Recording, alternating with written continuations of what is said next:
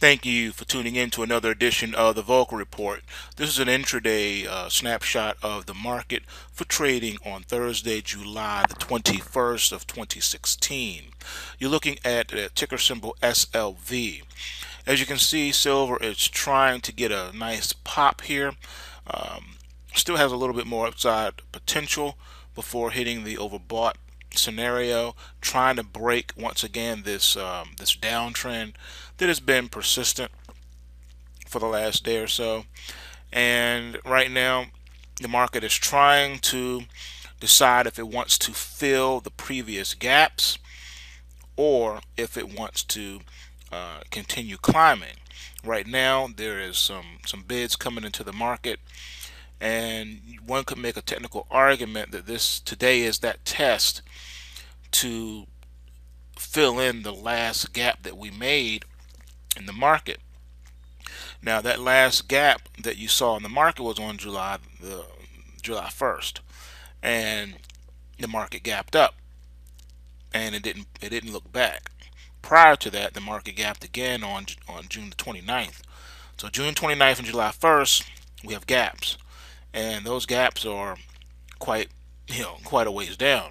We're talking back at the 16 handle, and then again at the 1786 handle. So this is still not over yet. It's still hard to ascertain what's gonna happen, and if these gaps are going to be filled now or if the market's going to continue onward.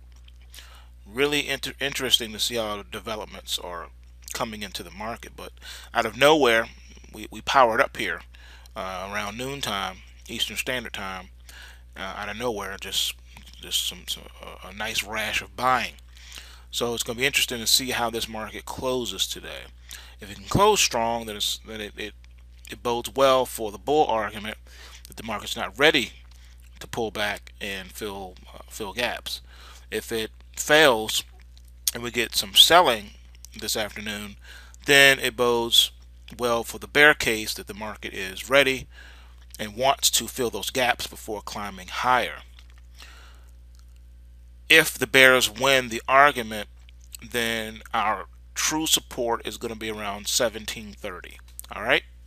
So 1730 is going to be the price to watch. We don't want to really see a break of 1730. We want to test somewhere around there.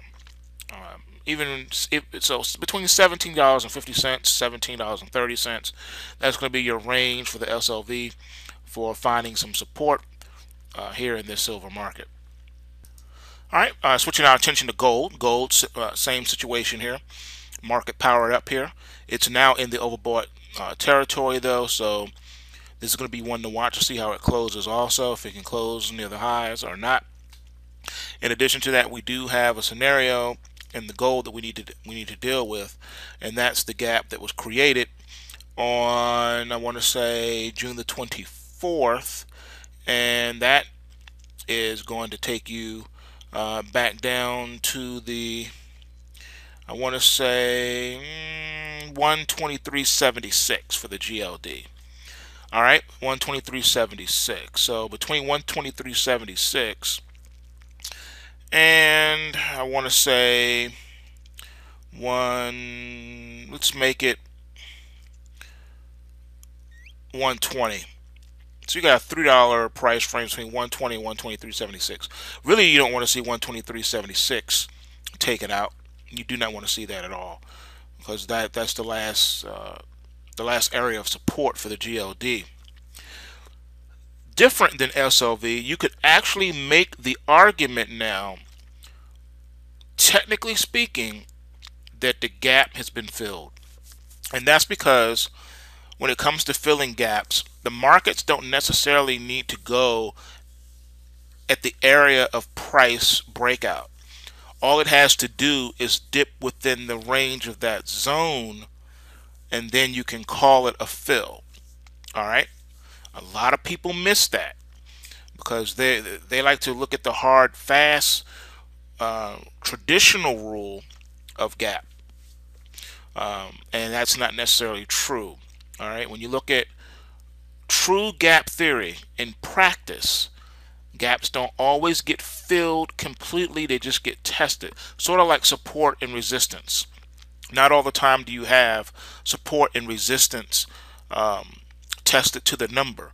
Sometimes it just gets within a zone of that area of support and resistance, and gaps are no different. Okay, so let me show you what I mean by that. Okay, looking at the daily chart, you can see here this first gap here. You see on yesterday the market got down to 125.39. Okay, the air pocket between here and here is 121.03 and 125. Okay, so you have a zone, a pocket from the 121 to 125 area. The market dipped yesterday to 125.31. All right, that technically speaking is well within that zone. All right, it's well within that zone. It tested it. It got down to the 125 area. So you can make an argument that the market has technically tested this gap or filled this gap. All right, right here. Now, I don't know if I believe that because the trend line is so close to the one, this 123.76 right here. All right.